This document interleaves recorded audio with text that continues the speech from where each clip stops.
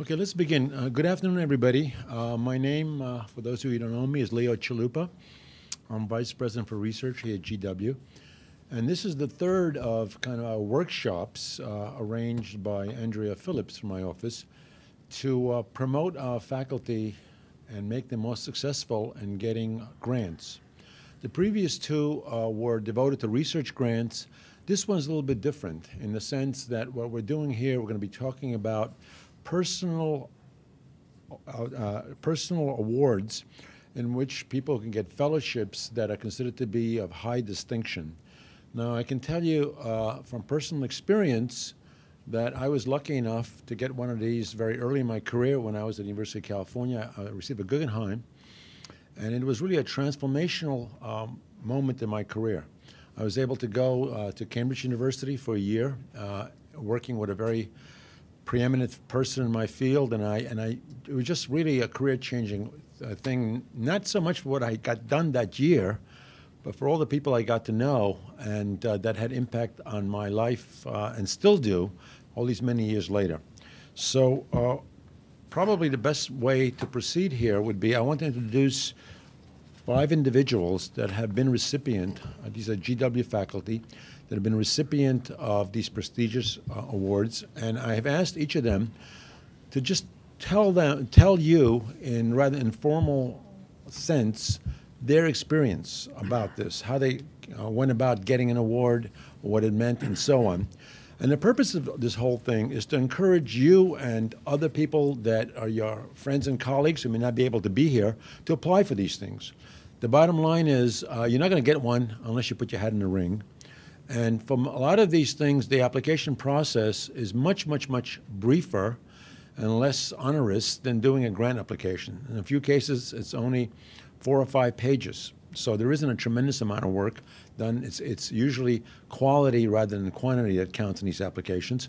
And what we like to do is to have these faculty members relate their experience. And then I want to let you know that if you have any interest in this, please contact Andrea Phillips in my office, and she will serve as a conduit by which she can connect you with the whole process of how to get one of these things, and also provide a linkage with faculty in your area who have had experience with this, who could serve as mentors for this.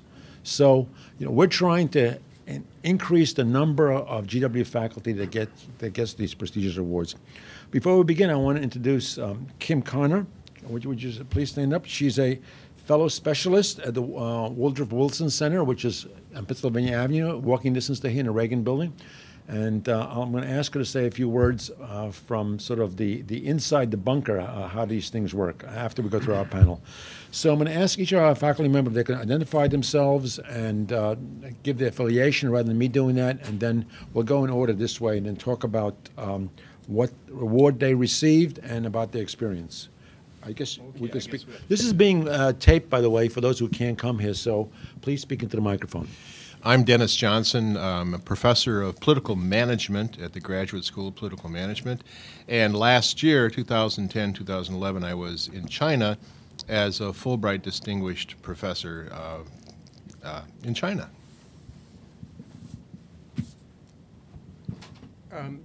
I'm Jeffrey Cohen. I'm from the English department. I'm the director of the GW Medieval and Early Modern Studies Institute. And right now, actually, the reason I'm not wearing a tie is because I'm on fellowship leave, which began with the ritual burning of a tie. And no, so I have a Guggenheim fellowship and an American Council for Learned Societies fellowship for the second time. And those fellowships are actually very similar to get. I'll talk about those.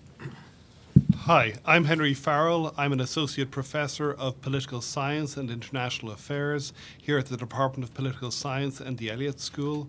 Last year I had a fellowship at the Woodrow Wilson Center, which Kim is going to tell you about in some detail, and I will talk a little bit about that from the applicant's perspective.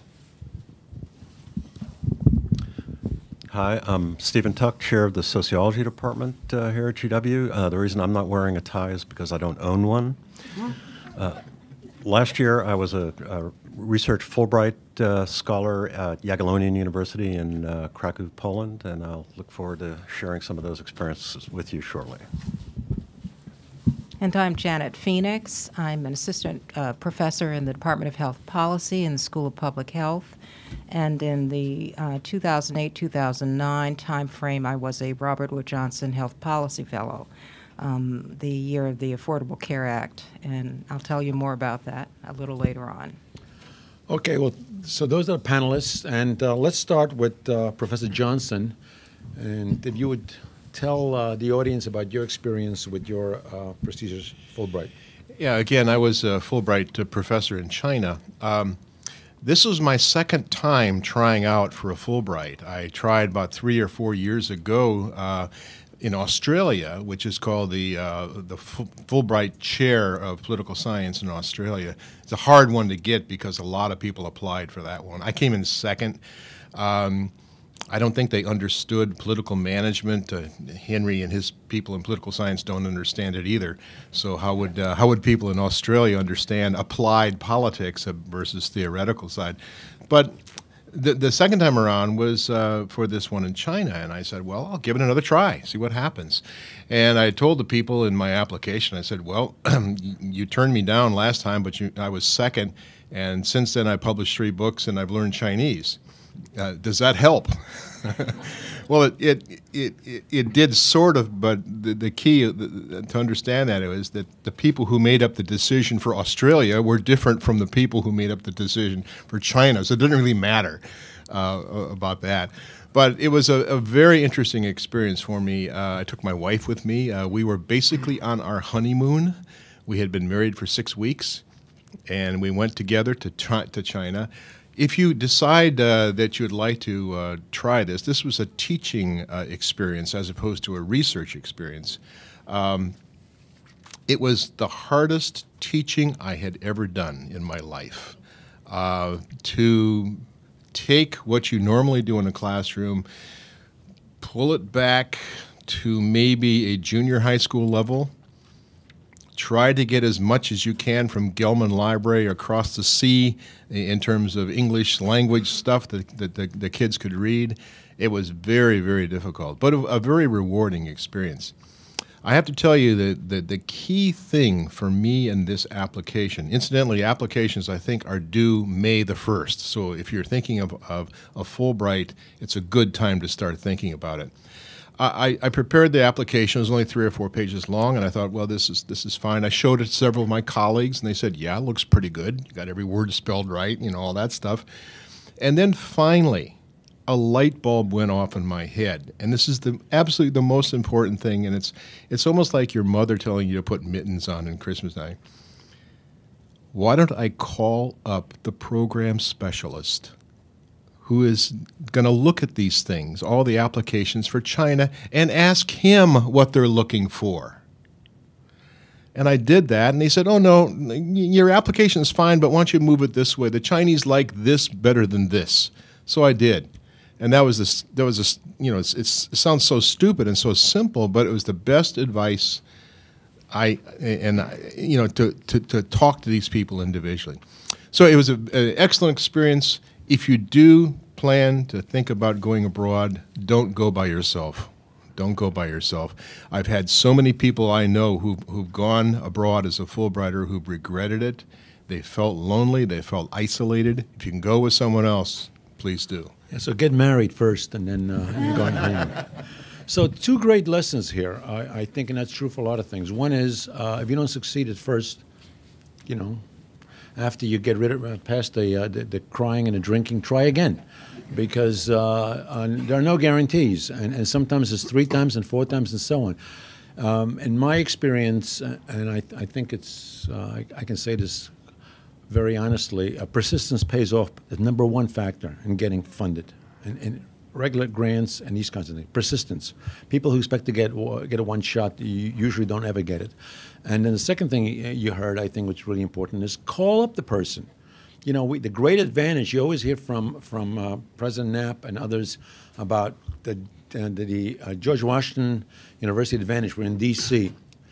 Well, for me, what that means is you can talk to these people. We have a specialist right here. You can call them up. You can walk over there. You can have lunch with them, whatever. It gives you a distinct advantage because many times they will tell you exactly what they told Professor Johnson.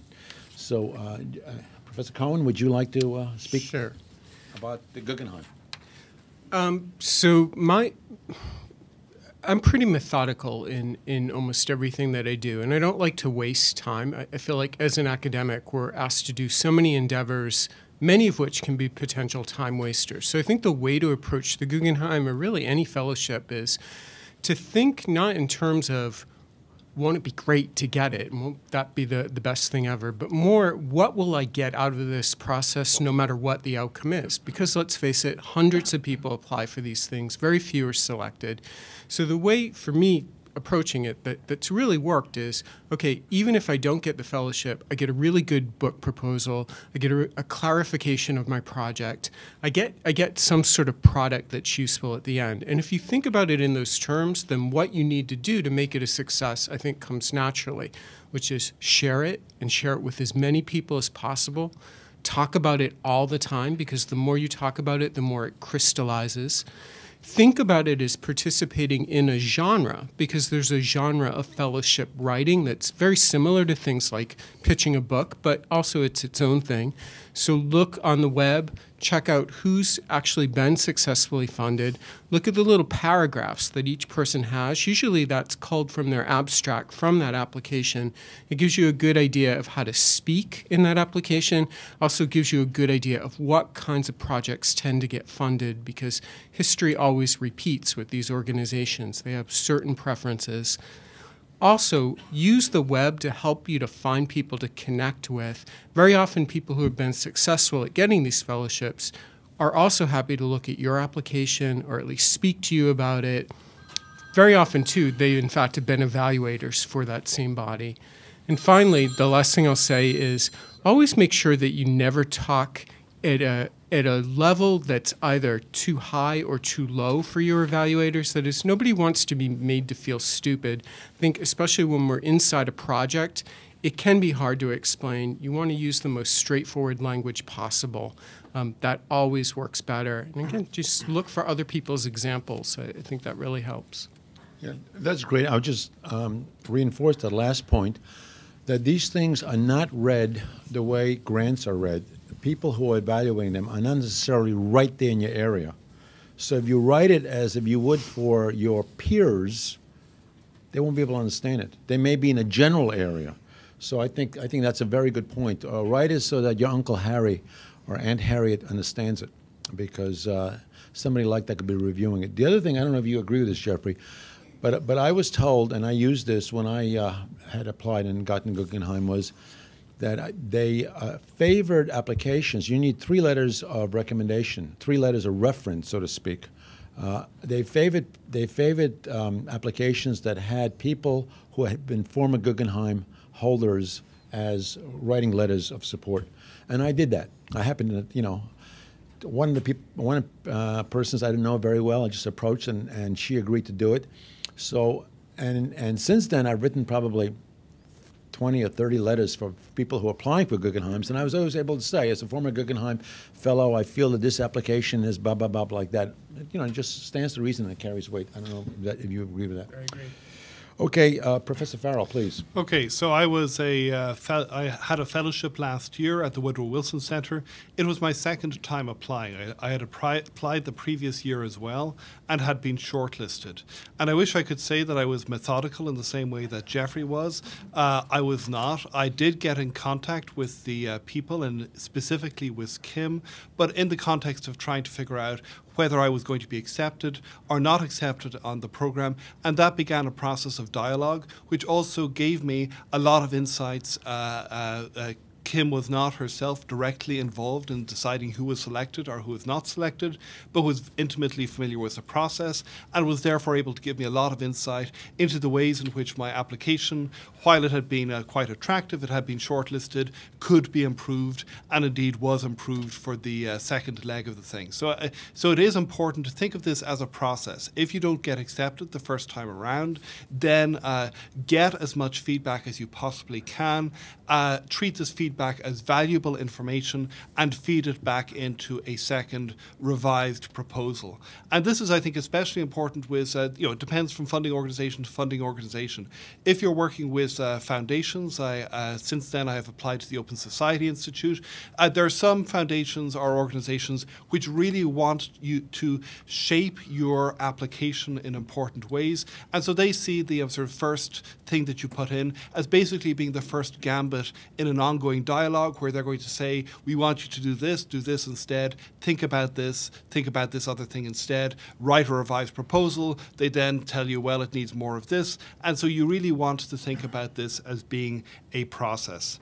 It's also important to think about the institution that you're applying to, and think about how it is that the kinds of things that you are talking about, are interested in doing, fit into their objectives, fit into the kinds of things that they need to do. Because all of these institutions have their own internal bureaucracies, they all have their own stated goals and purposes, and they all have people who have to justify the choices that they make over these highly prestigious, very selective awards. They have to have people who justify the choices that they have made over who gets this and who does not get this in terms of the values of the particular institution and the stated goals of that institution. So you want to read that, and you also want to be absolutely clear about the ways in which your own work contributes to those goals. Don't think that people are going to be able to infer this by magic, that they're going to have the same understanding of the awesome, wonderful applications or implications of your proposal for sort of whatever it is that the institution does, unless you spell this out specifically and clearly and precisely in your proposal.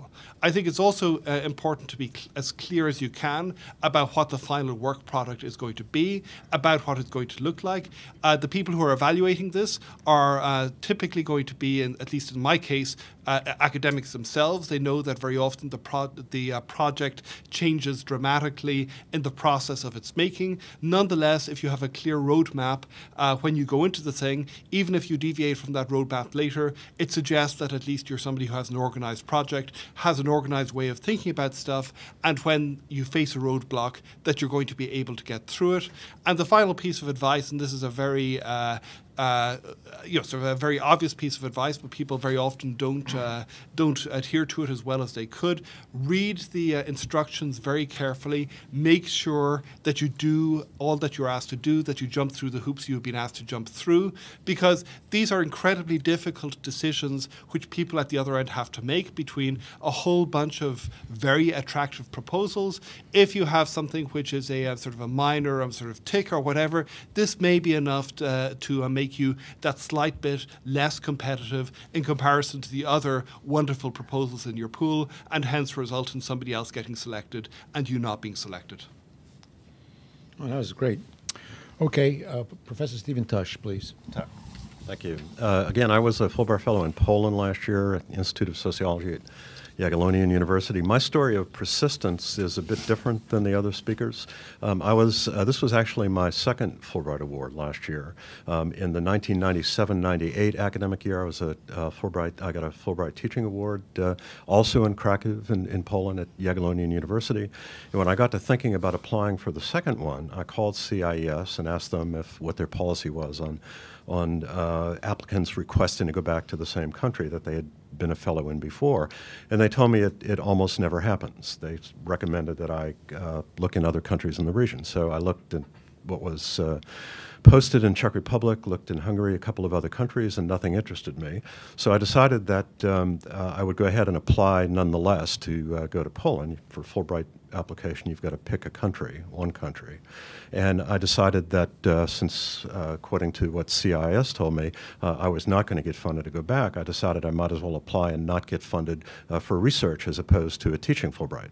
And I got it. So it worked out, my persistence in that case.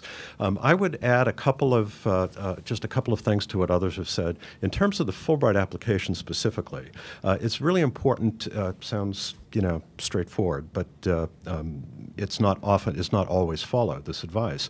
It's really important to indicate in the application why you need to be in country. Really key. And the folks who are reading these proposals, They're just 5 pages, as for Fulbright applications, as Leo suggested. The folks who are reading these applications obviously know, who needs to be in country and who doesn't. And when I say justify why you need to be in country, it doesn't necessarily mean that you're going to propose engaging in primary data collection. I'm a survey methodologist. I take my data with me on my laptop. It doesn't necessarily mean engaging in data collection in the country, but some reason, some justification for being in country, whether it's to explore archives, to gain access to, in my case, Polish language sources, have some reason that links you to that country. And a second point that I would mention is that it's always useful to point out what your host university would gain by your affiliation with them. Host universities, I was in Eastern Europe, but this applies to host universities anywhere. They gain some prestige, the host does, by having a Fulbright fellow come and spend a year or spend a semester with them. In terms of pre-application activity, the key part, or a key part of the pre-application prior to even submitting the application, which I think is actually due on August 1st, depending upon the program. The core program applications are due, I think still, August 1st of the year prior to, a year in advance prior to the award year.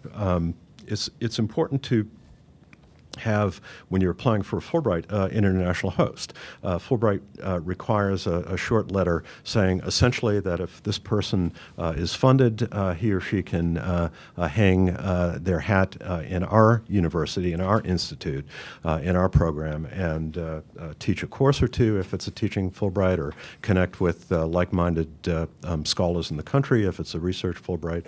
And that's an important part of the application.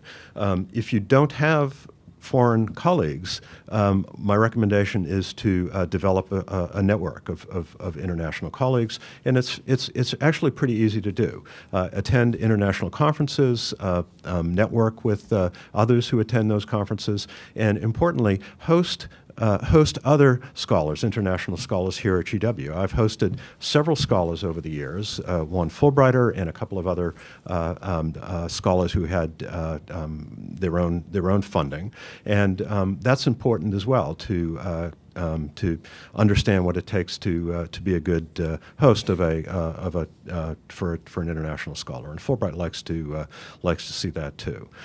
So those are a couple of hints that I would recommend. Okay, so that's great. So I assume pan mówi po polsku? Ja mówię tylko trochę po polsku. Bardzo dobrze, panie. Dziękuję. I just used up my Polish. I was in Poland a couple of years ago, in Krakow actually, for a brain research conference, and I practiced how to say, "Do you speak Polish?" So I got off the plane, I walked up to these tough-looking Polish taxi drivers, and I said, "You speak Polish?" They were stunned. And one guy he says, "Well, some people think I do." You just called me a woman, by the way, Leo. Punny. Gee, no wonder they looked funny at me like that. All right, so our final speaker is Professor Janet Phoenix. Please. So I'm Janet Phoenix, and in the 2008-2009 timeframe, I had the opportunity of spending a year on the Hill. I worked in the office of Senator Orrin Hatch. I worked on the Affordable Care Act, and it was an experience that I would have to say was transformative, life-changing. When I applied for the fellowship, it was actually before I received my faculty appointment here at GW. The faculty appointment came 1 month before the acceptance letter for the fellowship. So I actually postponed my time on the Hill by a year, and that worked out marvelously because I landed on the Hill at a time when health policy was really at the forefront, and got an opportunity to work not only for Senate Finance but also for the Senate Help Committee at a time, that will go down in history as one of the most important times to work on health policy. The RWJ Health Policy Fellowship is intended for mid-level career professionals. So it helps to have a little bit of gray in your beard or to be a little bit long in the tooth, and fortunately I qualified. on that score. They really are looking for people who have some expertise, who they can share with the policymakers, so that you can bring some knowledge and expertise to your appointment on the Hill and be of use to people who are working on one of the health committees, either on the Senate side, on the House side, or in the administration. Some people do choose to take an appointment in the administration, working in Health and Human Services, for example. And so if you are a physician, if you're a nurse, if you have a doctoral degree in a health-related field, this would be a wonderful opportunity for you to consider. And the competition for the Health Policy Fellowship may not be as stiff as you would think. Hundreds of people are not applying, but dozens are. And if you can make a case that your background is unique, I think I may have been selected because I had 15 to 20 years of experience working on environmental health issues at a time when that made my background somewhat unique, made me stand out a bit from the applicant pool, and I think that's how I ended up being on the Hill. Usually, you end up working in an office where you are called upon to come up to speed on issues that may not be germane to what you've worked on in your career. And sometimes there's a lucky set of circumstances that allows you to really work on something that you know something about. Pandemic flu happened while I was on the Hill, so suddenly I was the go-to person. Because I had a background in environmental health, I was a physician, I found myself in a room advising some of the heads of the military organizations about how to better prepare for what might have been a really devastating pandemic flu, and how to make sure that vaccine supplies could be mobilized in time, and you know, what kinds of precautions needed to be put into place. It's an amazing opportunity to see the sausage making up close, and that's its strength, that's also its weakness.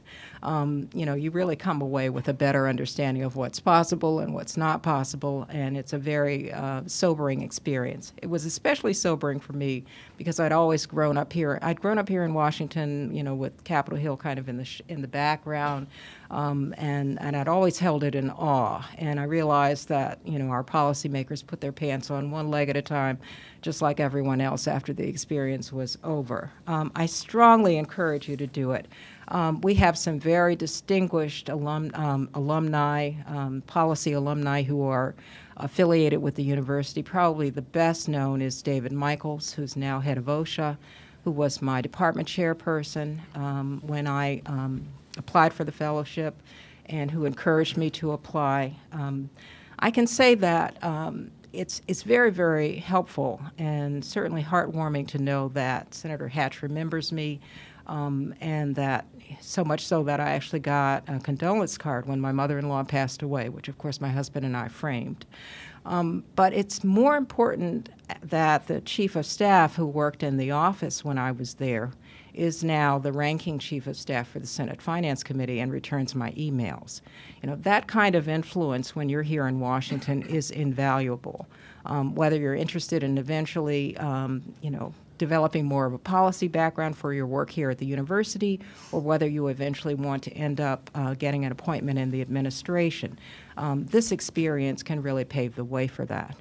It's really a very good way to build that kind of background into your career. And the benefits for the institution, of course, are priceless, I would say.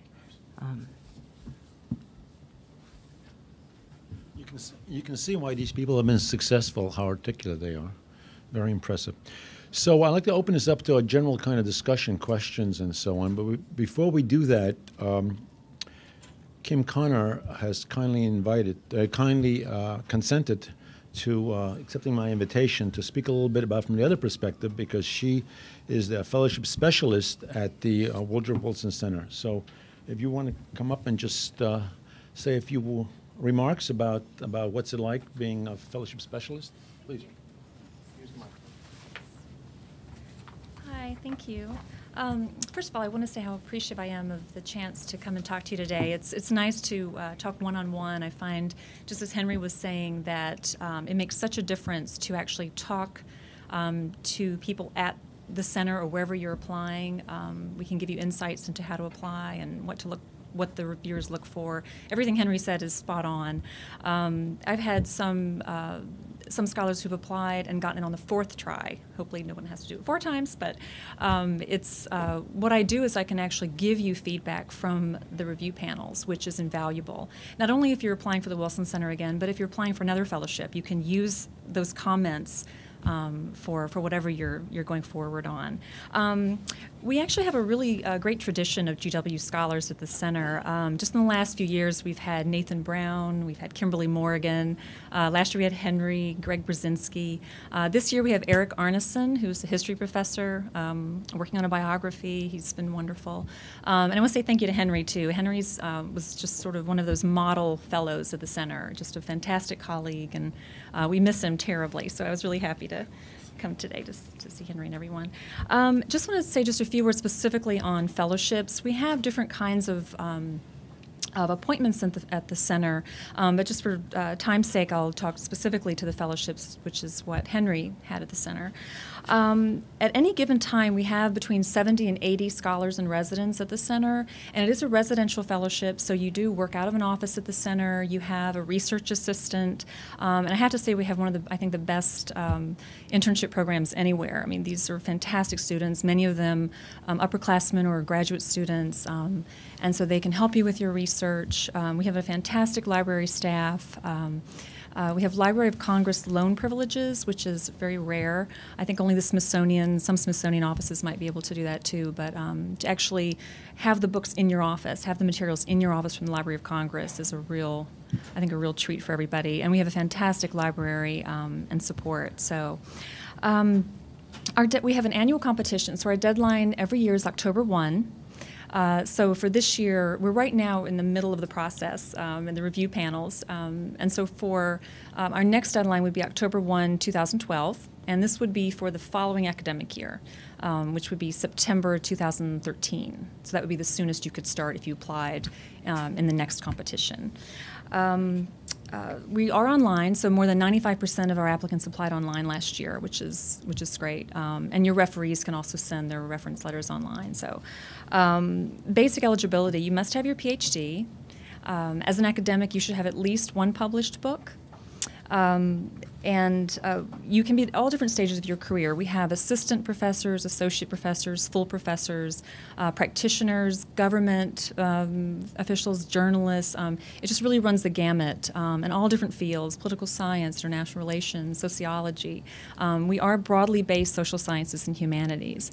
So the application process consists of the application form, a list of your publications, a bibliography, 2 letters of reference, and the project proposal, which, as others have said, is really the most important part of the entire process. And it is short. It's 5 single-space pages at the most. And I really encourage everyone to use the 5 pages if you can. I sometimes will get a proposal 2 pages, and I will, unlike a lot of grants organizations, I will actually call the applicant and say, you need to send more, because you're not going to get through on 2 pages. There's kind of no way you can really cover all the questions in that amount. So use the 5 pages if you can, and kind of try to answer each of the questions. One thing that's changed a little bit this year from when Henry was at the center, we are looking more broadly at certain themes at the center, where this is a new direction for us. We have a new director, Jane Harmon, who just started about a year ago. So we have lots of new initiatives, and so we do have 3 kind of major themes, which are global sustainability and security, regional power shifts, and American challenges as a superpower. And a lot can fit under there. So I was worried at first. I thought, oh gosh, what's going to happen to our historians? What's going to happen to certain fields? And I've been really happy to say that in the review process this year, the historians are in there. These are not narrow. There's a lot of ways you can bring this into the themes, and I'm happy to help anybody do that sort of one-on-one if you want to talk about your project. And I can say, well, let's think about the themes here. It doesn't necessarily have to fit into a theme, but the way it's looking this year is that it would help considerably if it did. So. The fellows are chosen through external review. So these, I think a lot of these are panels of your peers, scholars, academics. practitioners. And so they actually review all the applications. We divide them among regions and topics. And so the top of each group, for instance, this was brought up earlier, we might have a Latin America, Middle East, Africa panel. And so you're going to have 5 panelists who all are, they're kind of the broad spectrum of these. And so you have to sort of talk to everyone in your proposal. Things I hear a lot of times are it's very jargony. They don't like that. Or, it's certain things like that. They look for, something very concise. They can kind of get it. What you don't want is a lot of questions after they read it. So as many of the panelists said, you show it to a colleague. I always recommend that. Show it to colleagues outside your field. If they have questions, chances are the review panel they're gonna have questions too. And so it's all done by external panel review. A few things I'll just sort of give you some insider things on what the panels always talk about at every panel meeting. They do come to the center and discuss the application, so there is that discussion, which I think really helps. You're not you don't have a reviewer just looking at something on their own without having others to talk to about it and go, oh, well, why didn't you like this person? They were great. And then the discussion starts, and the next thing you know, they're in. So I think that helps a lot. But is it policy relevant? We are a bipartisan institution in Washington, and so we like to be the go-to for policymakers. We like policymakers to think, oh, someone's working on China at the Wilson Center, let's go talk to them. And so that's what a big part of what we're about. And so is it policy relevant? That has to be in the proposal. And also, again, how they relate to the themes, that's now another important component. They look at your publications record, that you have published a book, what you've published recently. Is this different from what you've published before? It has to be separate from your dissertation work. Let's see. To finish, just to kind of give you a few quick things about the fellowships, they are federally funded. So we do offer a stipend up to $85,000 a year. Because we get a federal appropriation, it's kind of across the board. That's about as high as we can go, because we try to take between 21 and 25 fellows each year. This year we had 300 applicants. And we have 23 fellows at the center this year. We had 24 in Henry's year. So it's usually around 21, 22, 23, something like that. And I think that's pretty much it. I did bring some brochures in my card, and I really just urge you to, as Henry said, when we were able to talk on the phone, it's like, well, let's talk about your project. Let's see what you're working on, and these are ways you can frame it, and this is what the reviewers are going to look for. And actually, after this last process, I'll be able to even give you more pointers, because this is sort of a new year for all of us too, and new criteria. So I can kind of let you know how that all went. But I'm happy to, talk to anyone. If you want to come for a tour of the center as well, I'll show you around. So thank you. Thank you very much. Thanks. So let's open it up for questions or comments from folks out there. Since this is being videotaped, what I'm going to do is if you repeat your comment or question so that it gets on tape, because we don't have a microphone. So the question was, as a junior faculty member, can one contact the people on my staff? I would say not the people on my staff. Contact me. Come over. My door's open. Sit down. I'll get you a cup of coffee, and we'll talk about it.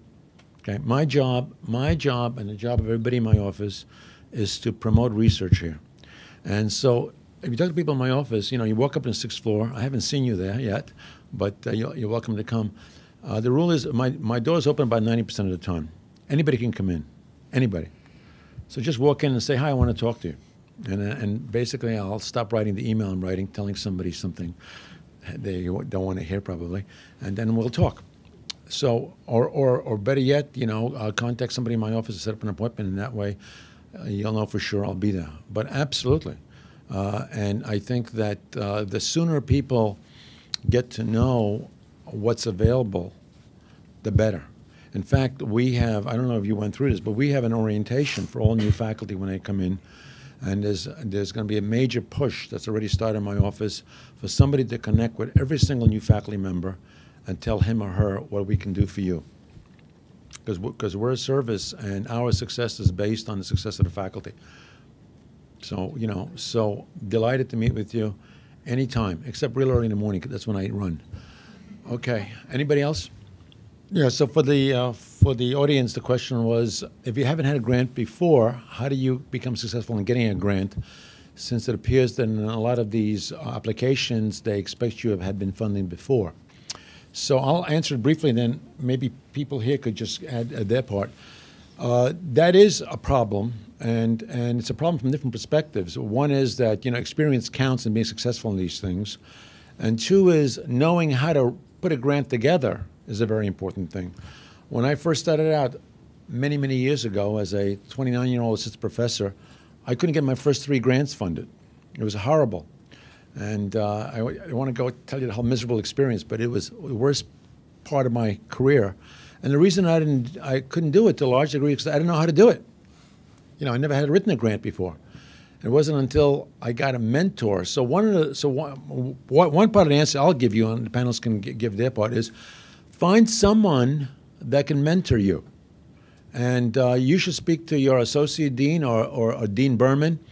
And if they don't help you, contact me or somebody in my office. We'll find you somebody that can help you through the process who has been successful in getting the grants. So that's number one. It's a very important thing to somebody to take you to the process and tell you, don't do that, that's a mistake, do this, that kind of thing. The other part of the thing that I could say is that work with someone that has a grant and be part of their application to start with. So somebody who's successful. So when it comes time for you to apply, you can say, well, I was part of a group or part of a collaborative project in the past. It's easy to get one of those things when you hitch your wagon to somebody who is successful. But I'll let people on here provide their input on that, because it is an important question. I would say from my very limited experience on the other side of the fence, that is evaluating people's grant proposals or fellowship proposals as opposed to submitting them, it's a significant factor, but it is by no means a deal breaker. What people are really looking for is information to see that you are somebody who is successfully capable of completing projects. One useful way of seeing that is whether or not you've been awarded fellowships in the past. Another is to see that you've got a highly successful you've got a CV which has lots and lots of published articles, that you've got a book published in a good place. All of these also serve as alternative signals that you're somebody who is able to come up with the kinds of goods. And if you feel that this is a situation where it is a count against you, it may be worth specifically just having 1 or 2 sentences along the lines of, because of my profession, because their grant opportunities or fellowship opportunities are limited in my area of the academy, I haven't done this. Nonetheless, I have this, this, and this, which shows how good and how nicely suited I am going to be to your program. Anybody else want to add comments to that? I think I'm probably the oldest person here, and I'm a late bloomer. I am so thankful that this university now has, Leo, someone in your position with this kind of attitude of helping people. I never had this help when I was younger, when I was an assistant professor. I never had a good role model. I never had someone to take me under his or her wing and help me out with the process. And I think this is wonderful, and I want to congratulate you for this and for everything you're doing, and particularly the attitude that I'm fairly young in my career, and I don't really know if I can go talk to Leo Chalupa or not. Damn straight you can. He's there to help. So thank you, Leah. You paid him $20 to say that. Anybody else? Yeah, so the question is there an interview process? So I know Guggenheim doesn't have one. Anybody here was interviewed? You're Yes. the only one, yeah. Actually, the interviews for the Health Policy Fellowship are going on today, and the program director, who's based at the National Academy of Sciences, wanted to be here, but she's interviewing the next class.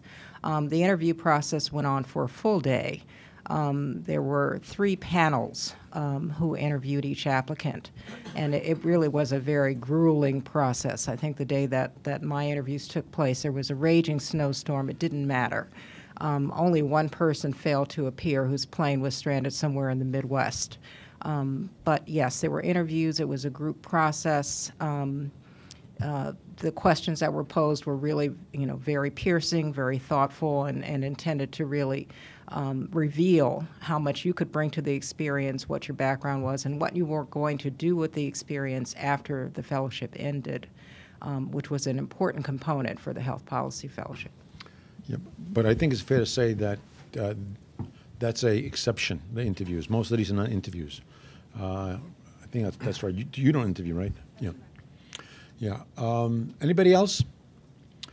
We'll leave you with a couple of final thoughts, and that is, apply. It is not a tremendous amount of work to do it. It's, as have been said by a number of people, Professor Rosen and others, it's a good experience to get those thoughts down and so on. It helps you in different things. And the other thing is that these things are different than sort of research applications to NIH, to NSF. And from my own experience, I'll tell you this. I mentioned just a little while ago that I failed in getting my first 3 grants. I was denied by NIH twice and NSF once for a whole bunch of probably valid reasons. And I took, what I thought was sort of the best of those failed grant ideas and put it into Guggenheim. The chair of my department told me I was wasting my time. It was ridiculous for me to even try to get this. Nobody in the history department ever had one. But I thought, it's a weekend. And so I spent a weekend doing that, and I got it. So my point is that the federal agencies turned me down, and the Guggenheim, which is like, 1 in 500 probably, maybe even more than that, I got it. And and I think the reason is because the federal agencies, the NIH, NSF, much more conservative. They wanted, stuff that they thought was going to be work for sure, while the Guggenheim grants, and I think it's probably true for Wilson and others, they're much more kind of adventurous. They're looking for stuff that's maybe innovative, and they're willing to take a risk more in investing in the right kind of people. So I would urge everyone here to apply. We're happy to connect you with your peers that could help you. And I hope to see a major increase from GW in applications to these various prestigious fellowships bodies. And more than that, I hope to see successful applications and successful candidates that we can write and brag about. The big advantage of being in a place like Berkeley or MIT or Harvard or Yale is that you have a lot of people that have gotten these things, and so they help their own. We're trying to start that here. We have a lot of fantastic faculty. You saw a small sample here. There are a lot more that you guys know about. Utilize those people as a resource. I mean, I feel, there's a moral obligation to help your colleagues to achieve excellence. And so don't be shy, If you can't find somebody, we'll find somebody for you. And I'll make a phone call and say, hey, Joe, could you please talk to so-and-so because they want to apply for something. So let's help each other to get up to the next level. And finally, I really very much want to thank our panelists. I have to tell you, I was extremely impressed, and I can see why you folks were so successful in getting this. I wasn't sure how this was going to turn out, but thank you so much for doing it and taking the time to do this. And thank you all for coming.